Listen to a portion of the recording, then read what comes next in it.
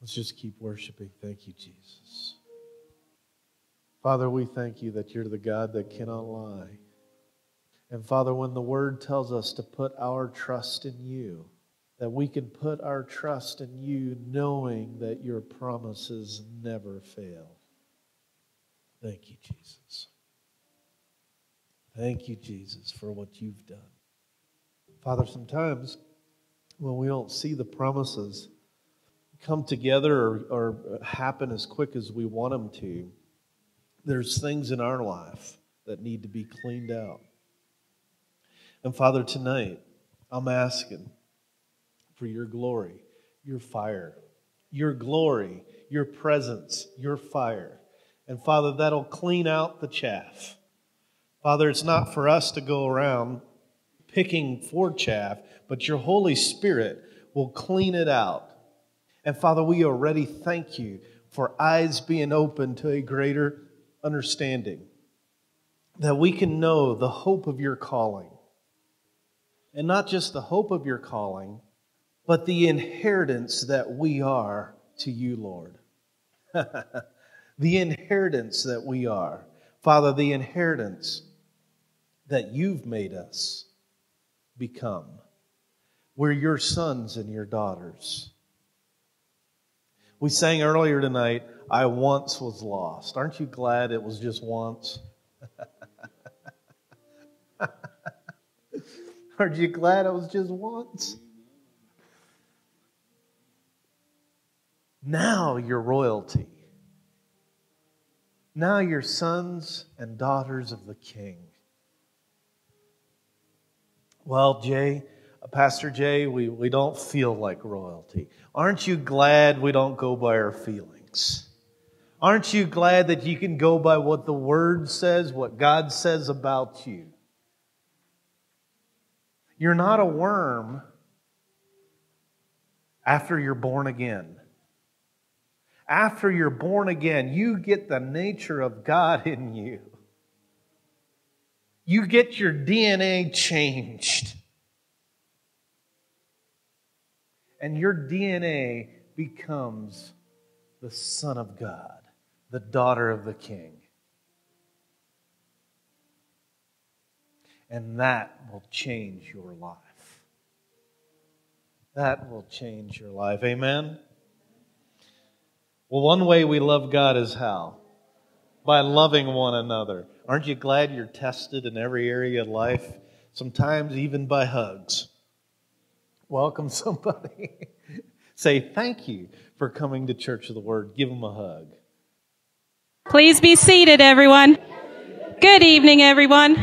Welcome to Church of the Word. If you could be seated, that would be awesome. So good to see every smiling face tonight. It's good to be here. So I will just go over the announcements. Tomorrow evening, we will have youth night here at church from 6:30 to 8:30. All youth are welcome. Tuesday evening, there will be no Bible study this week. We are going to have construction work going on in the building. So no Bible study on Tuesday. And also next Saturday evening, Saturday evening breaks off our week of meetings, or what is it, 9 days to be exact, with guest speaker Bob Hawk, which will begin Saturday evening, October 9th, and it will go through Sunday, October 17th. The evening services begin at 6:30 p.m. and Sunday morning services at 10:30. And also next Saturday morning, for those who are doing LTS, we will meet here at church at 8:30. Good evening, everybody. Good to see you all again. You can turn with me. I'm not sure where. I think it'll be Ephesians 5. Tonight I'm going to be talking on, is it God's will for you to know His will? Is it God's will to know, how did it say that? Is it God's will for you to know His will? Ephesians 5:17 would be one scripture that should settle that. But, I guess before we get into this, does anybody need an offering envelope? Raise your hand, and I guess not. So, Ephesians 5:17 says, wherefore be ye not unwise, but understanding what the will of the Lord is. God does not want you to be unwise. He wants you to be wise to His will for your life. And this is a subject for me that for years, what's the will of the Lord? Does He want us to know His will? But He does want you to know His will. Here's also a scripture I just want to share with you. Faithful is He that calleth you, He also will do it. If He's called you, He's willing to finish it. It's not really up to us to pull ourselves out of the mud by our own bootstraps. So, of course, I want to go to Romans 12:2. That's the one I want to more focus on. Romans 12:2 is a scripture that has been in my tool chest for many years. It starts off, Romans 12:2 says, "And be not conformed to this world, but be ye transformed by the renewing of your mind." The way I used to look at that is, be not conformed to this world. Be not, don't look like the world and all that. Don't think like them, which that's true. Don't think like them. But it's not, we don't transform ourselves by working on the outside. It's by starting on the inside. That's what I want to look at. Some of these words. It says, but be ye transformed. That word transform, actually it's the word renewing of your mind I want to look at. It says, it's called, the renewing is renovation. And I just had to think about when next week they're going to be renovating these staircases over here. I pray the grace of God over you to tackle that in this week. But by the renewing of our mind, He wants to start by renovating our mind, taking out all the junk that was in there, old belief systems, like the world thinks that everything's going to hell in a handbasket. But we don't have to believe that way because we have hope. Because we have hope. We don't need to get the needle because we don't have to fear that like the viruses and stuff is going to come on us. Because He that's in us is greater than he that's in the world. Then this scripture goes on down to getting into the will, that ye may prove what is that good and acceptable and perfect will of God. Of course, that word good could mean good, which does mean good, and it also could mean useful or beautiful. So, and then acceptable is fully agreeable. So God wants to know His fully agreeable will. And of course, perfect, which is would mean complete.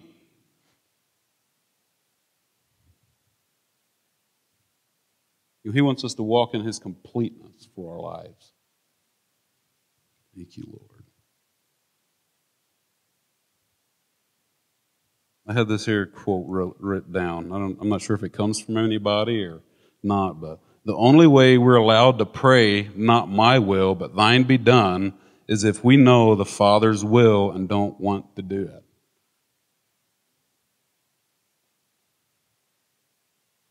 Hopefully that makes sense. The only way we're allowed to pray, not my will, but thine be done, is if we know the Father's will, but don't want to do it. Where I come up with that is like Jesus when He was in the garden praying, not my will, but thy will be done. He was asking the Father to take the cup away, the cross. He didn't want to go to the cross, but He knew the Father's heart and His will for His life. But He still asked. But thank God He laid down His flesh for us. So He said, not my will, but thine be done. And where I'm coming from in that area is like growing up in religion, people will just throw that out there. What's the Father's will? Or they pray a prayer and end it with, not my will, but thine be done. We're like, well, is it the Father's will? We can know. We have promises in the Scripture of what God's will is for. I got one or two here. Here we have a scripture in 1 Thessalonians 4:3 says, for this is the will of God, even your sanctification, that ye should abstain from fornication. But even your sanctification, that's the Father's will, is your sanctification. And we obtain that by faith in what Jesus did on the cross. And then here 1 Titus 2:4 is also one that who will have all men to be saved and to come into the knowledge of the truth. So we have Scripture that shows us that what the Father's will is in different areas of our life. So I just want to leave that with y'all. Curtis, you want to pass offering? And I guess we have worship team tonight, but let's bring our offerings to the Lord. If you want to, you can stand up and raise your offering to the Lord or tithe. And we'll worship the Lord in this. So, Father, thank you.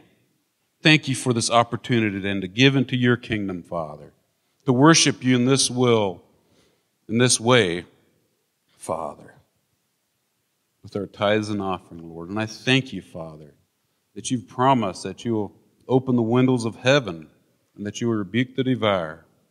Thank you for that. In Jesus' name, amen. Hallelujah. Thank you, Jesus. Thank you, Jesus. Thank you, Jesus. You know, I was talking about God being willing. I had to repent before the Lord this last week. You know, He's willing that we give, right? I mean, we have that for tithe and offering, that we ought to know God's will. Well, one of His wills is sowing and reaping and giving, right? And the Lord just spoke to me and says, you know, Jay, you should never have a yard sale. Now, He was ministering to me, so you guys, if you have yard sales, that's on you. But I just realized that if we really believe in sowing and reaping, I would not have a yard sale. A couple people nodding. Some women going, no, why? Well, I mean, that's where I get my deals. I said for me, and part of what brought this on was because we had a refrigerator that didn't really work, that stopped working, and we put it on Facebook, and we actually got $50 for it. And then when they came to pick it up, we gave the $50 back and said, here, be blessed. If we really believe in sowing and reaping, why wouldn't we give more? See, what makes me have a yard sale, I'm probably stepping on some toes, it's okay, we'll make it. If we what's the saying? If you're stepping on eggshells, make an omelet. So we'll make omelets. Is that okay? Can we make omelets? I didn't say you can't go to a yard sale. So please don't hear that. I said, I'm just saying, if I have a yard sale, I'm trying to squeeze the last dollar out of everything I own. Why not give it away? So anyway, just some things the Lord was dealing with me. And you can ask the Lord how to work that for you, okay? And so we decided, we put this fridge on Facebook, and then the guy came. Did he come? And we gave him his $50 back, because we're like, you know what? Asking for $50 for something that doesn't work well. They wanted it, so we're going to sow it, and they can go get it fixed, because I don't have time to get it fixed, right? And sometime we'll come up a level, and we'll give perfectly working things away. We just weren't quite there yet. Right? Hallelujah. Well, that's a great way to start tonight. Some of you aren't sure. You're like, boy, if Jay starts that, what else does he have for the rest of the night? Hopefully you didn't tune everything out from here on out. I guess we dismiss the children. Is that what we need to do? I just figured I'd hear a few more amens. Vern came just in time to give me a hearty amen. He didn't even know what I was talking about, so he's the only one that said it. Oh, hallelujah. Thank you, Jesus. I'm telling you, sowing and reaping works. And the farmer sure figured it out. And we as Christians sometimes are still figuring it out, right? And we're coming up. And I want to sow more. And when you sow more, you reap more. And when you reap more, you sow more. It's just that simple. And as you sow and reap and sow, you become the pipeline that God intended us to be, right? We're not reservoirs, we're pipelines. And there's more where that came from, right? You run out of money, There's more where that came from. Hallelujah. Aren't you glad for that? You give your last dollar away, there's more where that came from. Well, tonight I want to talk specifically about the Lordship of Jesus. Well, that's the wrong notes. I think we talked about, I preached and ministered on this last week. And I believe this is something that's very important for our lives. And this is specifically how I titled it, because I believe the Lord gave me this title. The Lordship of Jesus leads us to the secret place. How many want to dwell in the secret place of the Almighty? How many want to be in His presence 24/7? How many know that it takes recognizing His Lordship to live there? Recognizing His Lordship to live there. Let's open, we're going to look and review a little bit, but let's go back to Romans chapter 10. And Romans chapter 10, we use all the time. Let's just revisit on how do you become born again? How many know it's not hard to get born again? It's not hard. Like religion makes you jump through all kinds of steps. I remember getting ready for my baptismal service, and somebody came to me and said, I think I was 13 at the time, 12 or 13 at the time, and I was told, well, the reason we have, what did we call the several weeks we had? I remember staying in class. It would have been like a foundational instruction class. That's what they called it. And we had instruction class, and I remember somebody telling me, saying, we're looking for fruit in your life so that you qualify for baptism. Aren't you glad that's not how we operate now? It's very simple on how to get born again, but very specific on how to get born again. How many know you first got to believe there's a Jesus? And see, this became a little clearer for me when I was in Iraq and Turkey, because preaching over there, people there believe there's a Jesus. The Islamic culture teaches there is a Jesus. So what's different from what they believe than what I believe? We need to know this, right? Well, one of the things that they do not believe is they do not believe in the divinity of Jesus. He was simply a prophet, right? And I'm like, that's the difference. Jesus is not just about believing on Jesus and believing what He did on the cross, but it's also recognizing and understanding that He's your Lord. See, when you understand that Jesus is your Lord, you're recognizing that He's God. See, that separates us from any religion in the world. There's not 500 ways to heaven. You can't get to heaven through Buddha and Muhammad and all these different places. Some people teach, New Age will teach, that all these roads lead to the same place. There's one thing that's different is, yes, there is a Jesus. Yes, I believe on Him. And then number two, I recognize His Lordship in my life. And I believe this is something that the American church has slipped in His Lordship. When Jesus is head of the church, when Jesus is Lord, when He's seated in the heavenly places, yes, I've been teaching a lot on being in Him and being seated with Him and taking our authority here on the earth like God intended, right? God intended us to walk in the authority that He gave us. In other words, you have authority over the devil. You have authority over the negative circumstances in your life. In other words, if you're having things happen in your life that you don't like, you can put your foot out and say, you know what, it stops now. It stops tonight. We're not going to have it anymore. And you can take authority in that. But one of the things that I believe has slipped is Jesus is Lord. See, a lot of times, God asks me to do something. And I sit there deciding if I want to. I'm actually acting like what I want to do is actually something in equal importance of what He wants me to do. And if we understand His Lordship and understand how Lord He really is in my life, then we will learn to be instantly obedient. See, people from the pulpit, pastors have said, trust in the Lord. Trust in the Lord. And we sit here and we sing songs about trust. We say we trust. We say, oh yeah, no problem. And then the Lord speaks and ministers to us, and then we find out how little we trust Him. Because we're like, I don't know if I want to do that. In fact, I want to do the opposite.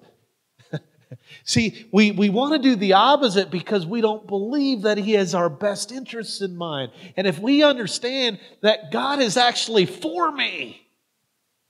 See, it's not my job to come up here and pick apart and point out all the imperfections in your life. And pastors have done that for far too long. Churches have done that. Religion has done that. But we need to understand that God is love and He draws all men to Himself.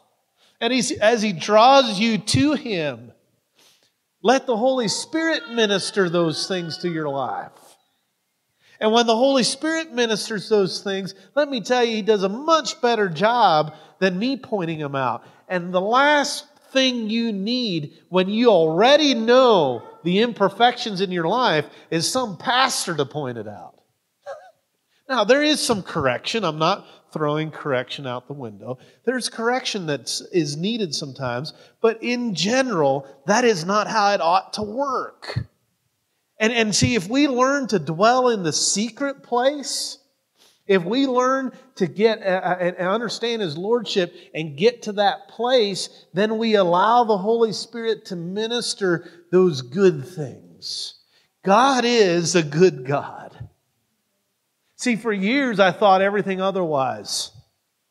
I was sure that He had Jay picked out on this earth. And I was sure that His full intention of being God, or His full reason of being God, and the full reason that I even existed was to punish me. Those were the thought processes. See, you cannot serve, love, and make Jesus Lord of your life when you have those thought processes. See, Romans 2 says that the goodness of God leads us to repentance. Not the hellfire sermon. Not the hellfire sermon. I mean, I grew up getting the hell scared out of me. And I wasn't, there was sermons I sat in and I was pretty sure my heel was burning. And I'm sliding in there and I'm in fear. And you cannot bring people closer to Jesus by placing that fear on them. What draws all men to Himself is His love. And see, that love is experienced when we get in the secret place. When we get into that secret place of fellowship with the Father, we begin to experience His love. And when we experience His love, then we can have a relationship. See, if my 4 children are constantly in fear of Dad, what kind of relationship would we have? I remember Connor, when he was, thank God, he was too young to remember this. He was probably about 6 months old. And of course, at that time in my life, I had a lot of issues.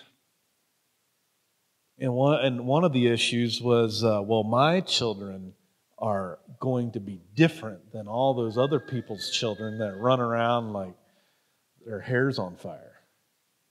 And I remember before we had children, we'd hang out with other married couples.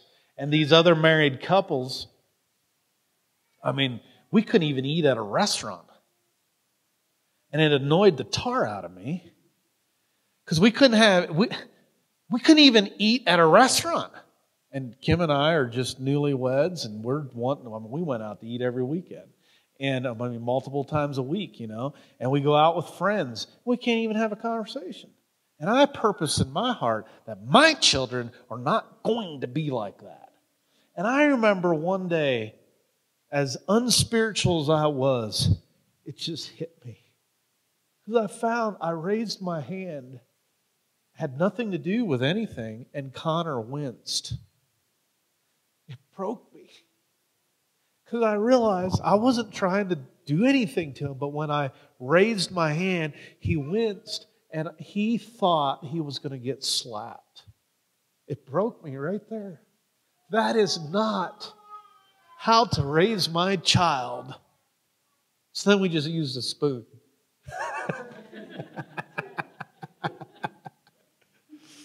But at least he didn't wince when I raised my hand. He just walked in a big circle around the spoon. I remember one time it fell out of Kim's purse, and Connor's crawling or walking, I don't remember, and it was sitting out there in the middle of the living room, and he just looked at it, and he walked way out around it.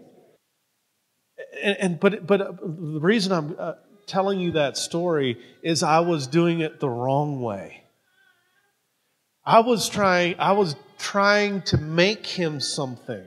I was trying, and how many know that if I reflect that to my children, and the reason I reflected it to my children is because that's what I thought my God did. That's what I thought my God did to me. And I found out that I can't actually love Him and have a correct relationship with Him with that kind of attitude.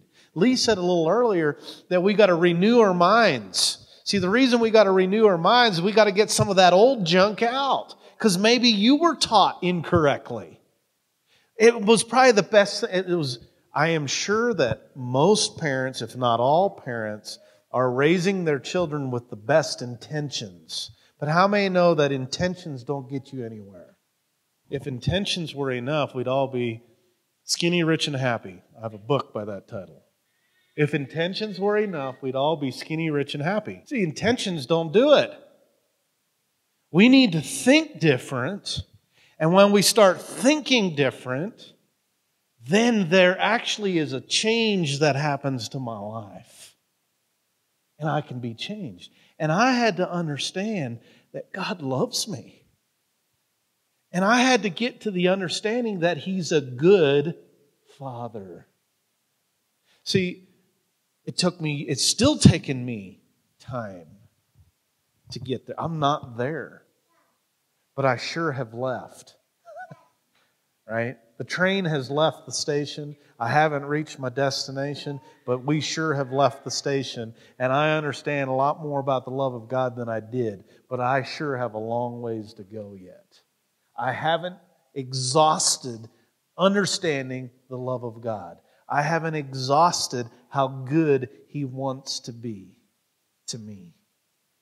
And see, that goodness, when you understand that goodness, that He puts that goodness on you, He wants to be so good to you that if you have a soft heart and cultivate a soft heart and you begin to fellowship with Him in His presence, then repentance comes. Because as you trust Him more, you turn more things of your life over to Him. Isn't that beautiful? You turn more things over to Him. And the Holy Spirit will tap you on the shoulder and say, well, what about this? And He does it in such a loving way. And you understand He has your back. How many have ever been stabbed in the back by maybe your wife or your husband? How many know it hurts the most by the people closest to us? That's real. The people closest to us actually hurt us the most because we least expect it there. Right? And so sometimes things happen and it's uncomfortable. But how many know that we got God never, ever stabs us in the back? Now, the Satan will try to convince you otherwise. He'll be like, oh yeah, remember that time? God wasn't with you at that point. God wasn't for you. He didn't have your best interests in mind. What keeps me from recognizing the Lordship of Jesus in my life, the lie that keeps me from recognizing that is if Jesus really is 100% Lord, then I got to live a boring life. Then I got to live a subpar life. Then I got to live a life of it's just not any fun life. Remember the story about the lady that she wasn't sure if she wanted to get born again because she liked to dance. How many know this story? Right? I've said it many times, but I'm going to say it again. So she comes into the service. It was Dale was preaching that night. And she comes up in the prayer line, and Dale asks, well, what do you want from Jesus? Well, she sort of wants to get born again, but she likes to go around to the bars and dance, and she doesn't want to get born again because then she'd have to stop. And Dale just tells her, he's like, well, you can dance after you're born again. How many know you can dance after you're born again? In this church, you're allowed to dance. Right? And she's like, oh, fine. Okay, she'll get born again. She believes on Jesus, and she receives Him. He's Lord of my life. She leaves the church service. She's all excited. She's all happy. And I believe she was gone for 2 weeks. And she comes through the doors 2 weeks later, and she comes up to Dale, and she goes, you tricked me. And she's wiggling her finger under his nose. And Dale goes, why? What? What did I do? And she goes, I no longer want to go to the bars. How many know that He puts a new heart in us? He puts new desires in us. And it'll fulfill you. You're here on a Saturday night. You could have done a lot of stuff, right? Why do I prepare for Saturday nights? Because I respect your time. It's one of the reasons, not the only reason, but it's one of the reasons. Because if I would just haphazardly, I'll preach just whatever and not do anything, I wouldn't be respecting you. You're coming here to receive something from heaven, right? And so there's preparation in that. There's time that needs to be spent with the Lord for that so that I can give the correct thing for you. You know, the Holy Spirit is the one that ministers. The Holy Spirit's the one that teaches. I'm just led. But I do need practice, and I need to understand what to be led into. Ever find a Spirit-filled person that wasn't led by God? Yes, I'm one of them. There's been times I wasn't led properly. There was times I allowed the enemy to come in and use me as a tool. There was times I let my flesh get the best of me, right? So even we can be tongue-talking, Spirit-filled people, and there's still some areas of sanctification in my life needed. But it's the Lord's will that we're sanctified. And we know that. And those are the things that we work on in our lives, and we continue to ask the Lord, get us to a better place. Well, let's go to Acts chapter 9. Did I read Romans 10, 9, and 10? Well, let's read Scripture before we move on. Romans 10, 9, and 10. I will not be a pastor that does not take the Bible into the pulpit. I will always take the Word into the pulpit. Why? Because I'm not here for a self-help sermon. I'm here to preach the Word. Romans 10, verse 9, or let's go back to verse 8, but what does it say? The Word is near you, in your mouth and in your heart. That is the word of faith which we preach. What do we preach? The word of faith. What does it take to believe on Jesus? Anybody here physically seen Jesus? Now, some of you may have had a vision or a dream where that you've seen Jesus, but how many of you have that you could pinch Him and you could, He was just as real as Connor's sitting here, right? It takes faith to believe on Jesus. And how many have seen Jesus on the cross? How many saw it? How many were there 2,000 years ago? Anybody there? Were you there when He was resurrected? Were you there when His body began to shake and the tombstone was rolled away? Well, if you were there, you were a Roman soldier. And if you didn't believe in getting slain in the Spirit, you did then. Because 50 Roman soldiers just went and were like dead men. Right? It's the power of God. And Jesus rose from the grave. Were you there? No. So then that means you have to use faith. Faith is believing in something you can't see. Right? So you have to choose. It's a choice. You have to choose to believe that there is a Jesus. Right? You have to believe. And that's faith. Faith is believing in things you can't, or something that you cannot see, you cannot necessarily prove in the natural, but you begin to know it in your spirit. Faith. Faith is believing that there is a Jesus. But then there's also faith in believing and confessing, because what comes out of your mouth is the result of something that's in your heart. And you're saying, Jesus is my God. He is my Lord. What He says goes. Let's go to Acts chapter 9. I know we're sort of just reviewing from last week, but I don't know, anybody ever have steak the second time? I mean, I got Ryan sitting in here, so I know he loves to grill steak over and over again, even though he perfectly knows well how good it's going to taste. And you just chew it, and you just say, that's good. And then the next day, you grill some more. And the next day, you make some more. And you chew that steak, and you say, oh, wow, that's the best steak I ever had. I heard that's the best steak I ever had so often. I don't know what we're going to be eating here in a bit, but it's the best steak I ever had. Acts chapter 9, verse 3. Well, verse 1, Saul, I want you to see what he was doing. Then Saul, which later became Paul, breathing threats and murder against the disciples of the Lord. How many know that Saul was committing murder? He was killing people. Maybe you think you did things that were really awful and terrible. I doubt if you're up to this level, right? Killing people, taking innocent people's lives. It's murder. He's breathing out threats and murder against the disciples of the Lord. Went to the high priest and asked letters from him to the synagogue of Damascus, so that if he found any who were of the way, whether men or women, he might bring them bound to Jerusalem. Verse 3, as he journeyed, he came near Damascus, and suddenly a light shone. How many want a suddenly in your life? How many want an encounter with Jesus in your life? I want suddenlies. Sometimes it comes up when you're not really ready, and you have a suddenly.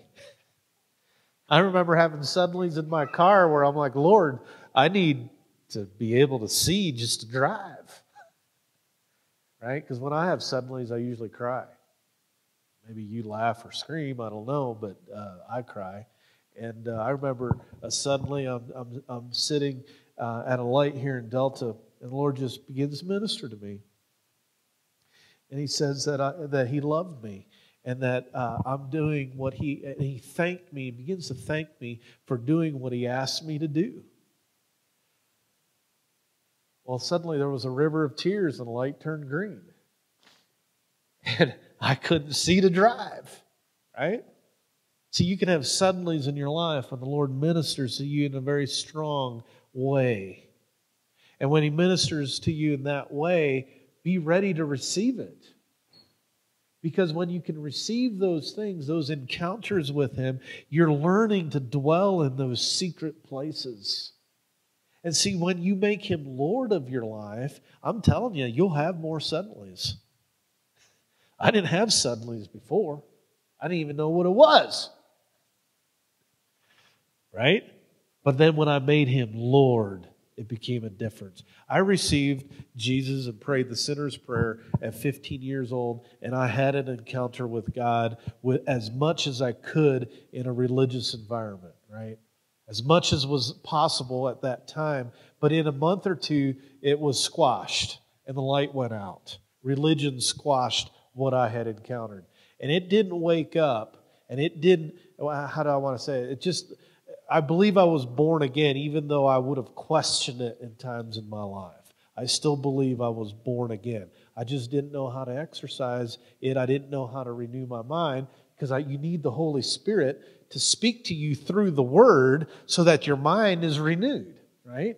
And I didn't know there was a Holy Spirit. I was like, there's other chapters in Acts where they came up to these disciples and they're like, hey, have you heard about the Holy Spirit? And they go, we haven't even heard there was one. Right? There's a lot of people like that. There's a lot of people that don't know much about the Holy Spirit, if any. Well, yeah, it's one of those weird things about God that we don't really understand. But see, the Holy Spirit was poured out on this earth. It was put inside you, and it was also available to go on you so that you could actually read Scripture and get revelation. But see, if I'm reading Scripture without the Holy Spirit, it's just a dead letter of the law. I just found a whole lot of stuff in there I had to do and I didn't want to do. Right? It's just sitting there. And it wasn't until I got full of the Holy Spirit and really made Jesus my Lord. Jesus became my Lord. He became my master. I said, you know what? What you say is good for me. You ever wonder why God says don't do things? You ever wonder why the Word says there's different scriptures in the words, abstain from these things?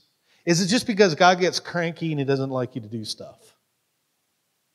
Is that why He says these things? No, He says it because He wants to protect you from the pain and the grief that those things bring. The pain and the grief that those things bring. And so He says, don't do these things. And He's saying it with the love of, if you do them, it'll hurt you. Right? But yet, a lot of us have to figure it out on our own. Any young children here that had to learn what a hot stove was? Anybody here? You learned what a hot stove was. Mama says it was hot.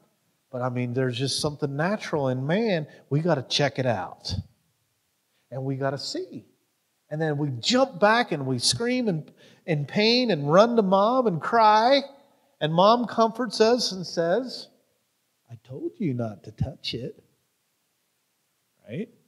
Well, in a lot of these things, is the same way with God. He lets us make our choices, but He's trying to protect me. It's His love. It's not waiting to punish me. It's not for His hammer to fall on my head. It's not authority abuse. It's His love so that you don't hurt yourself. Just like your child, I don't care who it is, I don't care how many times you told your child as a parent to not touch a hot stove. You might have told them 10 times. But one day they touch them. Do you just stand there and say, well, I told you not to touch it, and dear Lord, I mean, you don't get any of my pity. Or I'm not comforting you. I'm just not going to nurture you. I'm not even going to put a Band-Aid on your thumb. No, none of us parents would do that. We wrap them up, we get them in our laps, and we say, and it can be a teaching lesson, and we say, well, isn't this the reason? I was trying to tell you that it hurts. Right? I'm trying to get over to you that that's not a good thing. When it's red hot, alarm bells go off in your head. And from that point on, you know, from 2, 3, 4, 5 years old, you'll remember the rest of your life, Isaac, right? You'll remember that you touched something you shouldn't have touched. And the next time you see a red hot burner, you just look at it and go, ooh, it's red hot. I ain't touching that thing. And just like Connor, you make a big detour around that, right? Let's go back to Acts chapter 9. As he journeyed, he came near Damascus, and suddenly a light shone around him from heaven. Then he fell to the ground, and heard a voice saying to him, Saul, Saul, why are you persecuting me? Now, how many know that Saul did not know he was persecuting Jesus? In fact, he has, I believe, it's a little bit like sometimes we say good things about different people, and here's a place in Scripture that we find it. We find that Paul or Saul is very sincere. Have you ever met sincere people in this world? Have you been very sincere in what you did? I mean, you did it with all your heart, right? What does sincerity mean? You're doing something or you believe something with all your heart, and suddenly, Saul has a suddenly. Suddenly, he's realizing that something he believed with all of his heart, and he was in complete sincerity, and he was sincerely wrong. You ever been sincerely wrong? I mean, oh, I'm so sorry. You repent. right? Because you're like, I wasn't meaning to be hurtful. I wasn't meaning to be this way. I mean, I was sincere, but I was passionate about what I believed because I was completely sincere. How many know that Islam is full of sincere people? I mean, how many of you are willing to blow yourself up for Jesus? You can find a whole bunch of them, right? How many of you are willing to die for Jesus? You can find a whole bunch of Islamic people, that the Muslim people that with the Islamic religion that are sincere. I mean, you have to be sincere to strap on a bomb around you and walk into a crowd. You've got to be sincere, but you're sincerely wrong. Right? So being sincere isn't the only thing. So Saul's he realizes he's sincerely wrong. And something, the reason I believe that I'm showing you this, that he's so sincere, is the next verse. He goes, and he said, "Who are you, Lord?" See, I believe he spoke maybe before he thought. Bright light shining. I believe in that light he's seeing Jesus. So the issue of I believe this is where Saul got born again. This is where I believe he got born again. He's seeing Jesus because Jesus came to visit him. And Jesus was able to come to visit him because of his heart, because of the sincerity of his heart, and also because Stephen prayed for him. It's another thing, I'm not going to get into that, but go back and read Stephen's prayer and who was standing on the sideline. It was Saul. Stephen interceded for Saul, and it gave a window of opportunity for the Spirit to come in and give Saul a suddenly in his life. And so now Saul is there going, "Who are you, Lord?" Because suddenly he realizes that his whole belief system is being shaken, and he's meeting Jesus face to face, but he calls him Lord. You know, you don't call your worst enemy Lord, do you? You don't call the person that you're going against Lord. I believe that the believing happened. Wow, this is Jesus. Oh my word, this is Jesus.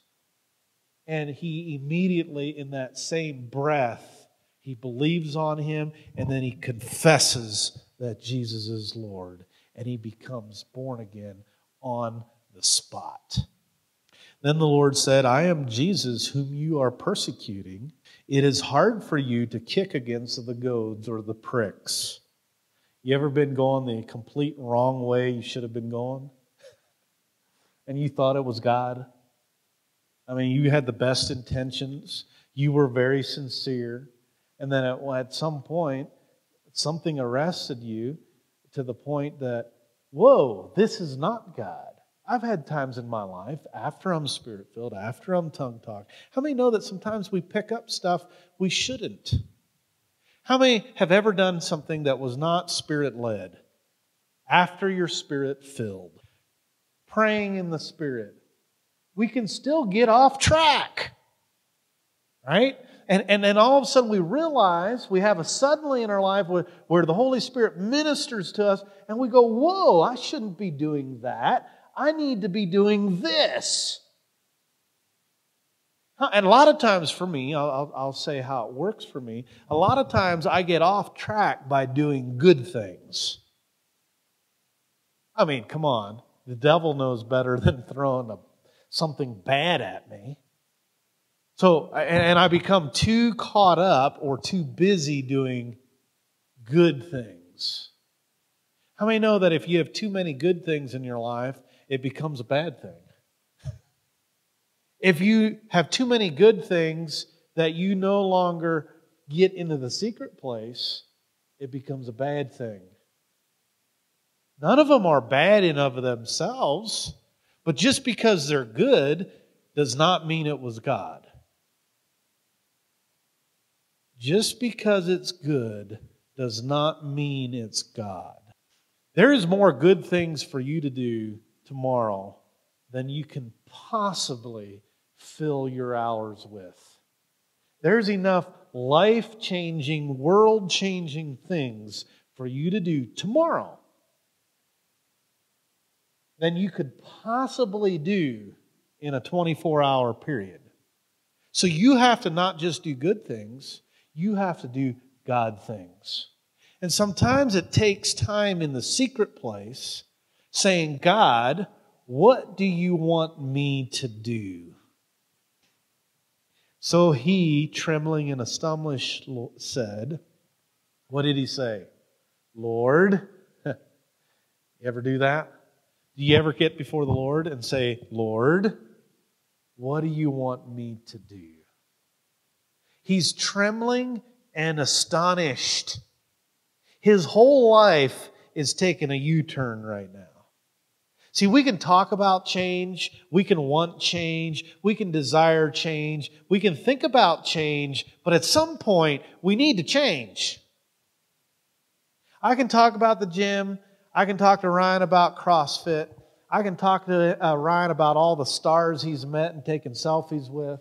You know, we can just really get into it about all these CrossFit stars. We can talk about workouts. We can talk about all the workouts we ought to do. We could talk about, this is, we're going to wake up at 5 a.m. We're going to do all this. We could do, we could have all the workouts every day of the week planned for months.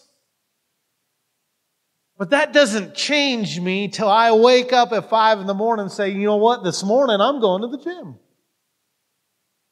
And I get myself out of bed and I get there. See, you don't get to dwell in the secret place until you decide to make Jesus Lord of your life. And when you make Him Lord of your life and say, you know what, time out, I'm for 30 minutes going to spend time with Him. The creator of the universe. Maybe the CrossFit, what's his name? Not Fraser.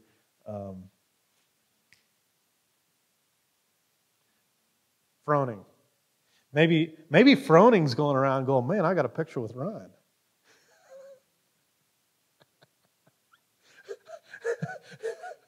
But see, you get to hang out with God. And we need to put that on the top of our list. I'm preaching to myself. We need to put that in the top of our list. He's number one in my life. And if He's number one in my life, the time with Him is valuable.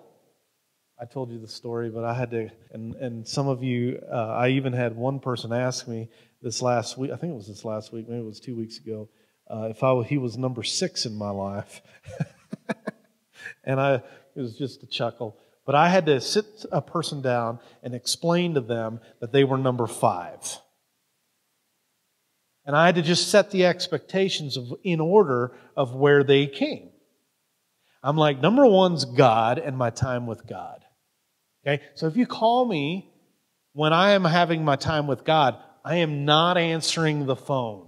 You know how disrespectful it is when you're having a conversation? And somebody's there texting. Yeah, yeah, They're not hearing a word you're saying. And basically what you're telling them is this conversation I'm having here on my phone is way more important than the one I'm having here. And they're very letting you know, and they're doing it right in front of you, so they're letting you know them. They're letting you know it, is what I'm trying to say. Right? In the same way, it's part of the reason when I'm having a conversation, somebody ought to be having my full attention. Because if they don't have my full attention, I'm thinking of something else, and a lot of times I'm thinking of what I'm going to answer instead of hearing them. Right? All of these things are just signs that you're really not interested in the person at all. And you're not really wanting to connect. You're just, putting up with them till the time is over, right? And you're never going to get on a heart-to-heart level that way. And when I'm with God, if I'm constantly watching videos and texting people and looking at people while I'm having God time, that's what I'm telling God. And I had to explain to this person, they're number 5. Number 1 was God. Number 2 was my wife. She gets attention before just anybody else. Number 3 are my children. They're going to get attention usually. And I can work at this. I'm not perfect at this at all. Right? But I need to make sure they get the time they need with Daddy. Isn't that what I'm trying to teach them? My time with God, their time with me. And we even got corrected 2 weeks ago on making sure we take that time with our children. Because as pastors, sometimes you get so wrapped up doing good things. And a lot of people want attention, and they want to come talk, or they take your time. It's very easy because we have their trust. See, we have our children's trust. They trust us. And then because they trust us, we're like, just wait. Just wait. It's okay. And we push them aside. And we were just told to take a look at it. It was said very lovingly, but you know what? We need to make sure our children have time with Mommy and Daddy, which is what I'm wanting to do with God the Father. Because if I have that time, I can give this time. I sort of forget what number 4 was, but I remember that he was 5. So I forget what my number 4 was. I had something. And they were 5. But I had to lay that out to him because I needed him to understand that there was an order in my life. And a lot of times, these phones, I use my phone all the time. I have my phone in my hand a lot. But I got to constantly remind myself that it's just a phone and I'm not married to it. I'm not attached to it. I can do without it. And it's amazing. I mean, I finally, there for a long time, I had my wallet attached to my phone because I never forgot my phone, but I would constantly annoy my wife and forget my wallet. So finally, I'm like, brilliant, Amazon. You put a wallet on a phone case. So I stuck my wallet on my phone case, and let me tell you, I never forgot my wallet. But one of those things that you have to look at, can I go an hour or 2 or an afternoon without my phone? Can I even do that? And if it does go bzzz, do I have to answer it? Do I have to look at it? No, you don't. You can be free. Well, I was trying to get a hold of you. So?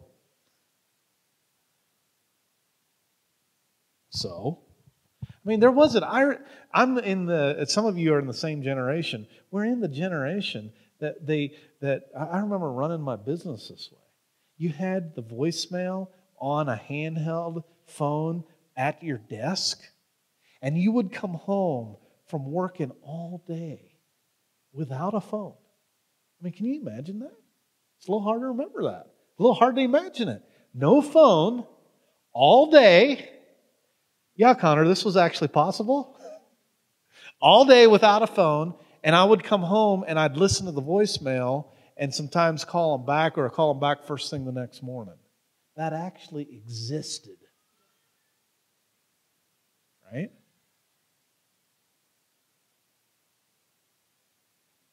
Your time with God is more important than any electronic device you can have. Let's just make sure we keep those things in perspective. Right? Acts chapter 9. Verse 5, and he said, "Who are you, Lord?" And the Lord said, "I am Jesus whom you are persecuting. It is hard for you to kick against the pricks." So he, trembling and astonished, said, "Lord, what do you want me to do?" Immediately, there's a willingness. Saul had his agenda planned. He had his Google Calendar all set up. Everybody got the notifications. All the emails went out. He's going to Damascus. Right? He's going to Damascus. He has a suddenly. And now he's saying, "Lord, what do you want me to do?" Then the Lord said to him, "Arise and go into the city." I find that interesting because it was still in Damascus. I mean, God will work with you, right?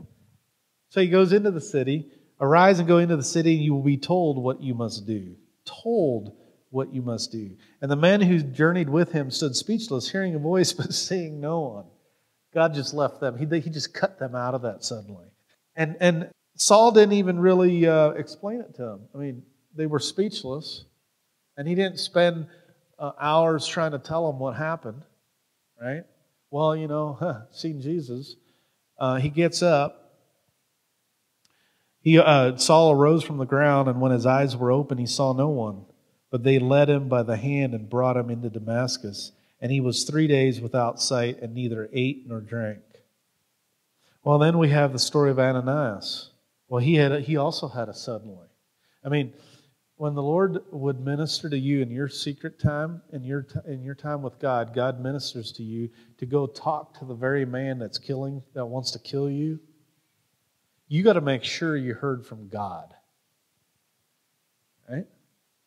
You got to make sure you heard from God. And Ananias wasn't so sure. But he did go minister. And he did go do what the Lord asked him to do. The reason I'm showing you these things, these things can happen now. If I want to get ready for, if I want change in my life, I want to say it this way. If I actually do want change in my life, then I need to spend time with the Father to get that change. I remember in business, in my times that I've owned my own businesses, not knowing what to do.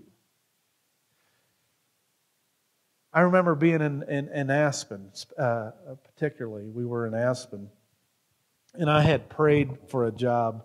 I wanted to be successful in what I was doing, and we were praying and believing God for bigger jobs and better jobs, and sometimes. And then I remember when the Lord blessed us with a job, then I was whining and complaining to Him about this job, and then the Lord reminded me that I had asked Him for it, right?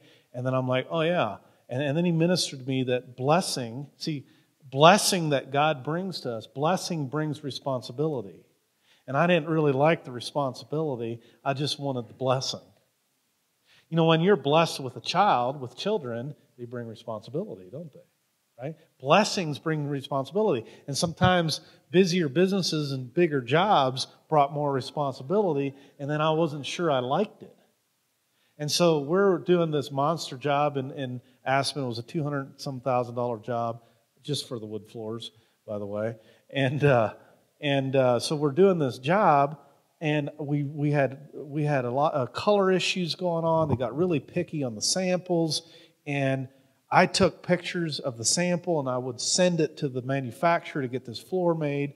And for whatever reason, we did not update the correct color sample with the correct code.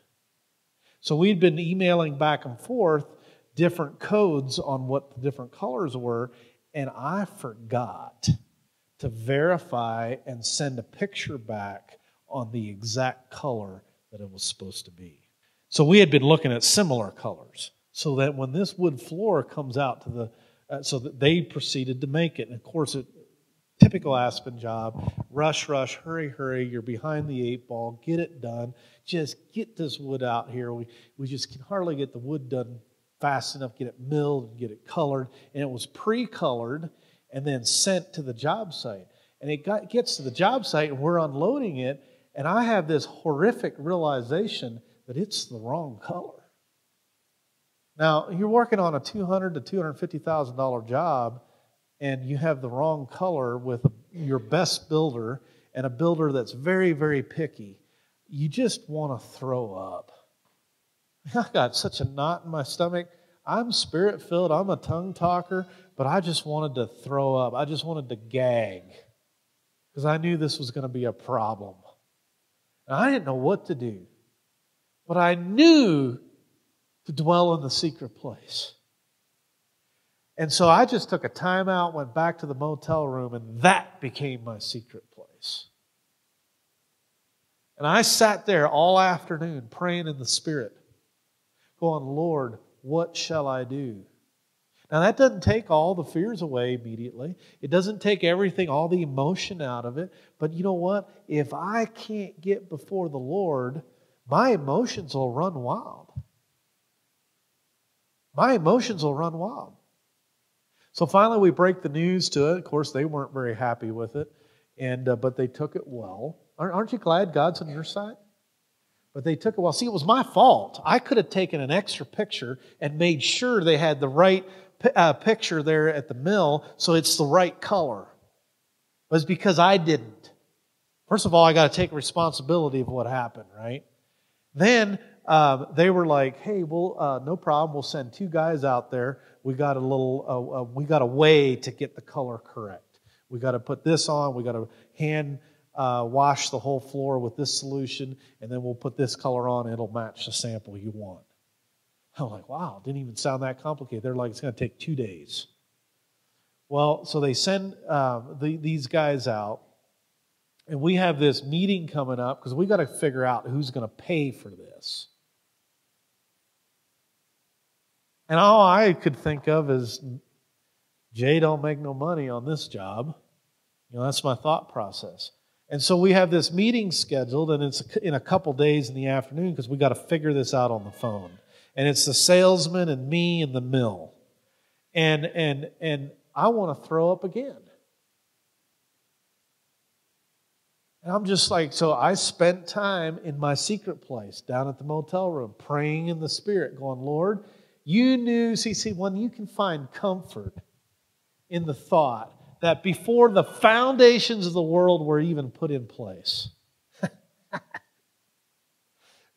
before the foundations of the world even existed, God knew about this and had a solution prepared. Think about that. Isn't that awesome? And so I don't have to go there going, oh, dear Lord, please squeeze out a miracle. Because we have this idea that God's up there and He's got to, and if we pull all the right buttons and we push all the right levers, that He'll be able to pull a miracle up, from somewhere. Because we surprised everybody. And God's on His throne going, Michael, you need to get a hold of Him because He keeps taking all the miracle power. And the lights are dimming in heaven, right? And they get dim and, oh, well, Jay, he's using his miracle power. He's using it all up. There's nothing left for the rest of his life or anybody else. No. There's plenty for everybody. The miracle power is still there. We just need to tap into Him. And so we get to our phone call, we get to this meeting, and I didn't know how this was going to work because there's a lot of emotion in this. There's profits on the line. And I don't know about you, but you start talking to businessmen about their profits, everybody fights. It is all, you ever watch the Discovery Channel? And the Pride of Lions takes down a wildebeest, and it's each person to their own on how much they can eat in a short period of time. Right? And we start the conversation, and because I thought that they're going to probably make me take the whole hit. That was my thought process. And I'm going to lose all the money. We were talking about $6,000. Not the end of the world, but, depending where you are in life, it's close. It's the end of your bank account. Right? Because if you're negative so many days, the bank shuts it down. So it could be the end of your bank account, right? And so we're talking about this, and very amicable a discussion that all three of us were each going to take a $2,000 hit and spread it out over everybody, which I thought was very fair. And not just that, there was enough change orders that then happened later because of changes in the stairs and things we had to do different, that we were able to make all that money back. And the end result was we didn't lose any money. But see, if you allow fear to take a hold of you and take over you, you don't think about that because you're in that moment and you need to be able to go to the secret place. And you need to know it starts all the way from the top. It starts with Jesus being your Lord. And then it starts with knowing what the will of the Father is. And I had to know that God had my back. And I had to know that He had my best interests in mind. In fact, I had to come to the revelation that God wanted me successful in business. God wants me to make a profit. And if He wants me to make a profit, and I know that, then He wants me to succeed. Because He's for me. But I had to get that revelation from the secret place. And that happens when you spend time there. Let's go to Psalms 91. Can we have anybody give me a minute? How many minutes do people give me? Anybody give me a minute? 1 minute, 2 minutes, 1 minute, 2 minutes, 3 minutes. Burn raise. We're going to count that 4 minutes, 5 minutes. Psalms 91. You all know the verse, but I want you to see why we don't do this more. First of all, let's read Psalms 91, verse 1. He who dwells in the secret place of the Most High shall abide under the shadow of the Almighty. And this is what it takes to stay in the secret place. And this is what I did in my motel room. I walked around my motel room saying something. I walked around my motel room and I'm talking. And I found out that the louder I talked, the less I thought. Right? So my mouth's gone because I am saying, I will say of the Lord, He is my refuge and my fortress, my God, in Him I will trust. But you have to say it. You have to say it. You can't just think it. You have to say it. You have to say it. Now go to Hebrews chapter 11 and we'll finish there. Hebrews chapter 11. Is this good for anybody? Hebrews chapter 11. This is the great faith chapter, but verse 6 is something so integral. And if you want to have a successful secret place with the Lord, we have to get to this place. We have to get to this place. But without faith, it's impossible to please Him. Why is it impossible to please God? It's not because He requires or He has a to-do list for you, but you have to have faith. I explained it earlier. You have to believe about Jesus. Jesus was the bridge between God over here and man over there, and there's a chasm, bottomless pit in the middle. There's no way to get over to God except by the bridge that Jesus had. And so when you believe on Him and make Him your Lord, see, when you make Him your Lord, you can do the rest of this verse. You can do the rest. But without faith, it's impossible to please Him. So you can't please Him unless you come to the Father through Jesus. When you come through the Father through Jesus, now you pleased Him. Okay? Now you pleased Him. But without faith, it's impossible to please Him, for he who comes to God must believe. How many know that? I read that earlier, Romans 10, 9 and 10. You have to believe. You have to believe on Jesus, right? You must believe that He is. How many know that you have to believe Jesus exists?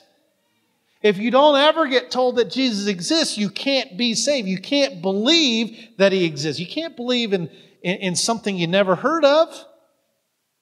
So that's the first step. And then the second one, that you believe that He is, and that He is a rewarder of those who diligently seek Him. See, the reason we can't make Jesus Lord of our lives is because we don't believe He rewards. And if we would believe that He rewards me when I make Him Lord, then it'd be easy to make Him Lord. And if you hold back and say, well, I don't want to make Him Lord of my life in this area because, well, you reveal that you can't trust Him there. See, when we say put your trust in Him, trust in Jesus, trust in God, that trust level is He's never, ever, ever, ever, ever, ever broken trust. Ever. In the existence of mankind, God has never broken trust, but we believe lies that He might.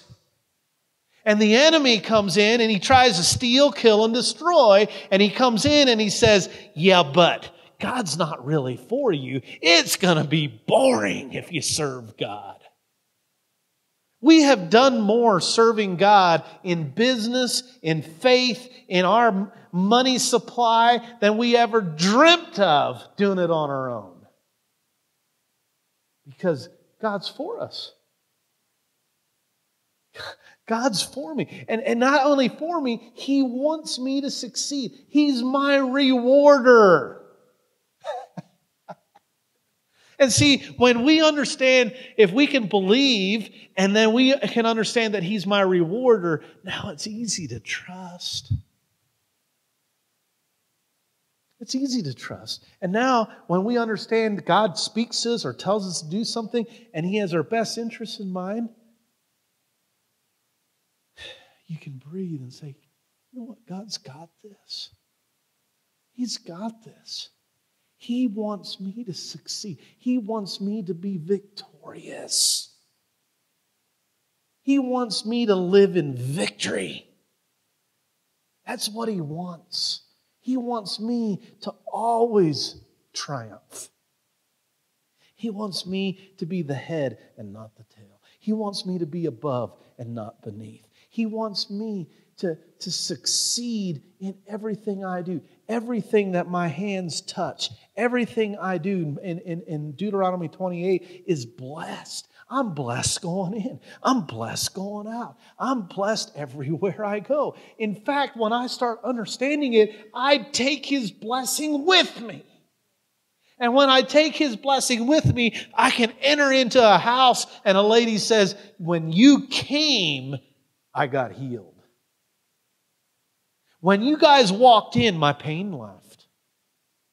Because I'm bringing the blessing of God everywhere I go. Let's stand to our feet. But we need to, what I'm imploring to you or what I'm asking you to do, you have to trust Him. I'm asking you to trust in somebody that has never broken a promise. I'm asking you to trust somebody that is always faithful. I'm asking you to trust somebody that he's got a better plan for you than anything you can concoct up or think. Anything you can come up with, He's got a better plan. And He has a better plan. Well, what if I'd have to change businesses? What if? His plan's better.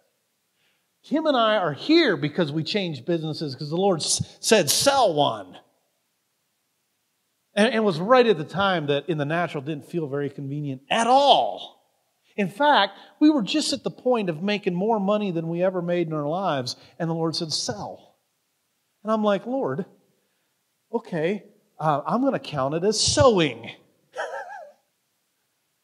See, God and nobody on this earth can take something from you that you give them. You can't take something. Well, He took that from me. You can't if you give it to Him. You can't if you give it. And when God's asking you to give something up, He's not being a prude, but He's asking you to give it up so He can get more over to you. Every time He's asked me to give something up, it was better than I ever imagined later. And when I give it up, He's doing it because it's blocking what He wants to do. And so He says, give it up. Give this up. I got something better. It's going to be more glorious than you'll ever imagine. See, He can do things above what we can even ask or think. He can do way above that. And when He's asking you to make Him Lord, you will have to give something up.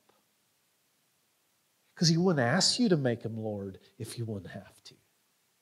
But sometimes it's getting on our knees and respecting and worshiping Him for who He is and how holy He is and giving everything up that we possibly have.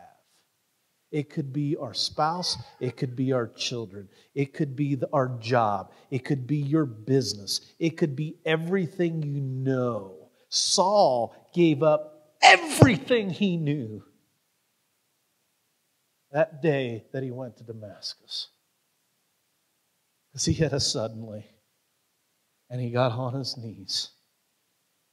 He said, Lord, what will you have me do? And it's going to be better than anything you've ever experienced. Hang on for the ride. You think it's boring. You get into faith, you'll have the most faith roller coasters rides you've ever had in your life. We're in a building where when the Lord ministered to me for this building, I wanted to go up into my bed, pull the covers over my head, and pity myself. That's what I wanted to do. But I had enough sense to go up to my bedroom and get into the secret place and say, Lord, I don't know what you're doing. I had wounds. I hurt because Kim and I owned 6 properties and we lost every one of them. And I'm going, Lord, what are you doing? Not only are you asking us to buy a property, you're asking us to buy it with the church. And it doesn't just involve me, it involves all of you. And if I fail, then everybody fails. And I don't know if I'm ready. And I had to pull myself up by the ear and say, I will do what you want me to do, Lord. And I'm going to that meeting.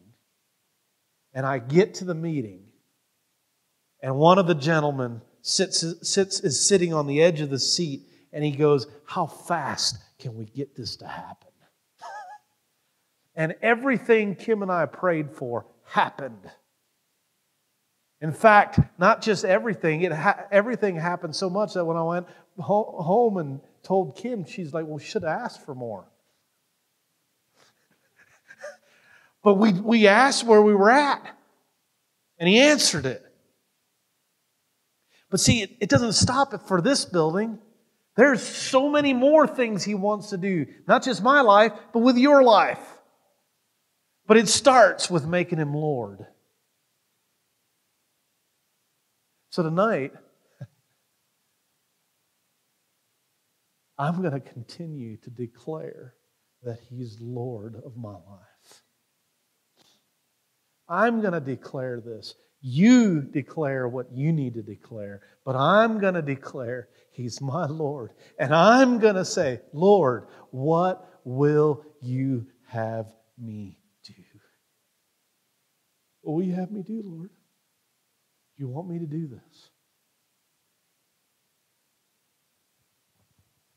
I believe tonight is to prepare us for the week that Bob is coming. Because I believe this next coming week, next Saturday night it begins, a week from now. We're going to have, how many services? 10 services in 9 days. 10 services in 9 days. And I truly believe that boxes are going to be shattered. I truly believe that we're going to be stretched more than we've ever been stretched before. I truly believe we're going to have more change in our lives that have ever happened before. I truly believe there's going to be yokes completely broken, chains that are going to fall off, religious ideas and thinking that are just going to totally go away that week. I believe that. And we need it. If we want more of the presence of the Lord, we need every single bondage broken. And I believe it's going to happen. And tonight is the start. By making Jesus my Lord. By saying He's my Lord. By confessing You're my Lord. By saying, Jesus, what will You have me to do? Tomorrow, Monday, Tuesday, Wednesday. Waking up and say, Lord, what will You have me do today? It doesn't mean you can't run a schedule. It's not what I said. But Lord, what do you want me to do? Who am I going to encounter that needs you? Who needs prayer today? Who needs an encounter with Jesus? Who needs a suddenly? Because I'm willing. Because the power that raised Jesus from the dead now lives in me. And when I wake up, the enemy goes, oh no, they just got out of bed. Because the enemy is powerless to what God can bring to your life. Thank you, Jesus. Let's pray. Father, you're such a good God. Your goodness is what leads us to repentance. Your goodness is so good, we can't even imagine it all. It's beyond our comprehension in the natural. But Father, your goodness, we can tap into it by your Spirit. And by our spirit being one with your Spirit, we can experience it, we can tap into it, and we can realize how amazing good you are to us. And Father, that your presence is going to come upon us, in us, and over us to a higher and greater degree from this night. Let's just say this together. I receive your presence to a greater degree. I receive your Holy Spirit in my life. I receive your Holy Spirit upon me to give me power to do exploits, because that power that raised Jesus from the dead lives on the inside of me. And I will make Jesus Lord of my life. And I will wake up saying, Lord, what will you have me do? Hallelujah. Hallelujah. Let's just praise Him. Thank you, Lord. We're going to see more things this next week. We praise you, Father. We give you honor and glory. Is there anybody here that wants to make a definitive decision for Jesus tonight? Say, I know I've known about Jesus my whole life, but tonight I'm going to make Him my Lord. He is Lord, not just in some of my life, but He's Lord in everything I do. If that's you, I want to pray with you tonight. Thank you, Jesus. Thank you, Jesus. And the only reason I'm asking this, I wasn't sure that I would do it. The only reason I'm asking is sometimes you need a line in the sand and to say, you remember that night, what is it, October the 2nd? October the 2nd. I made Jesus my Lord that night. Sometimes we need that for in the future, because in the future, the enemy will come try to confuse you. And you have to remind the enemy, no, Jesus is my Lord. He's what He says goes. I'm going to serve Him, and because that's my God, and He's my friend.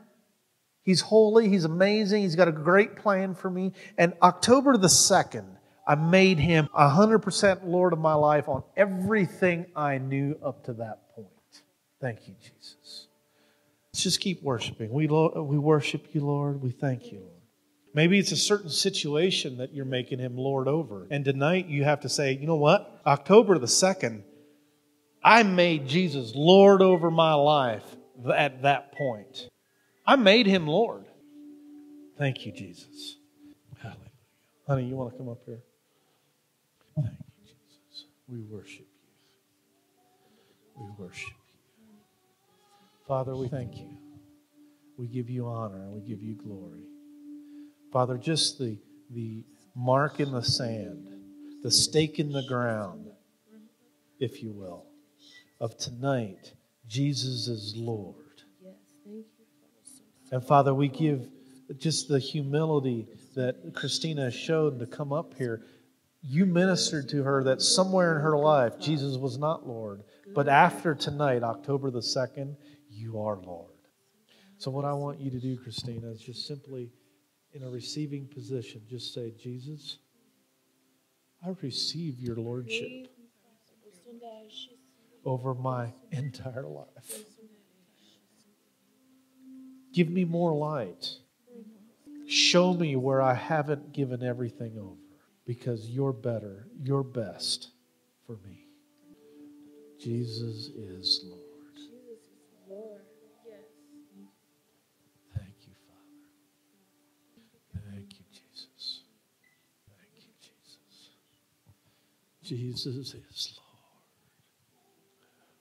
Thank you, Father. Well, thanks for coming out tonight. I believe that things were changed. You're going to go home different tonight. The Holy Spirit ministered to more than just Christina tonight on different areas in your life. And you're going to say, Lord, what will you have me do? He's got all the answers.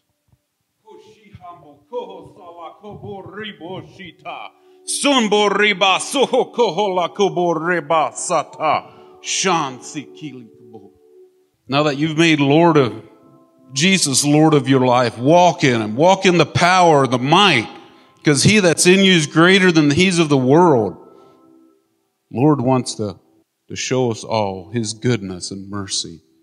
Thank you. I think somebody had this question, so I'm going to address it and answer it. So why would the Lord give a tongue for the church? Why would the Holy Spirit give a tongue for the church? Why doesn't He just speak it out in English?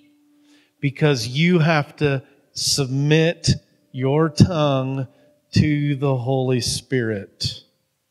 That's why He does it. And it's another place where you have to experience His Lordship. That's why there's tongues and interpretations to the assembly, according to 1 Corinthians chapter 14. And it's because of submitting ourselves to His tongue, His Lordship, as for Him. It's a submission exercise that you just witnessed. But go out in power. Greater is He that is in you. Recognize it. Grab a hold of it. Live it. Hallelujah. Well, we will not see you Tuesday night. And we will see you next Saturday night. And come ready. Come prepared. Come get ready. Come with your suspenders on. Grab a hold of them. Sit in your chair. Because when Bob takes off, you're going to want to hang on for the ride. So come prayed up. Spend time seeking the Lord before this next week starts. Because we got 9 days, 10 services. It's going to be a long week. And I'm telling you right now, you're going to walk into that anointing on the first night. And then it's going to increase on Sunday morning. Then it's going to increase on Sunday night. And it's going to increase every subsequent night until the end of the week. And once you taste it, you're going to want to attend every single one of them. And if you miss one, you're going to be like, man, I missed the glory of God.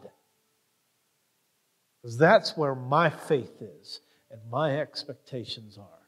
We've never done this before. It's the first time. I don't have butterflies sitting here, oh, dear Lord, what are we going to do or how's this going to be? I have butterflies with excitement of what God is going to do. It's your choice on whether you're afraid or excited. Same things happening in your stomach, right? Same things. It's your choice to be excited about it or afraid of what's happening. Fear has the same symptoms in your body. And then we have a choice on what we're going to do. So hand out that little paper. Pray about who to give it to. Because I believe there's a whole bunch of people, they're going to receive suddenlies this next week.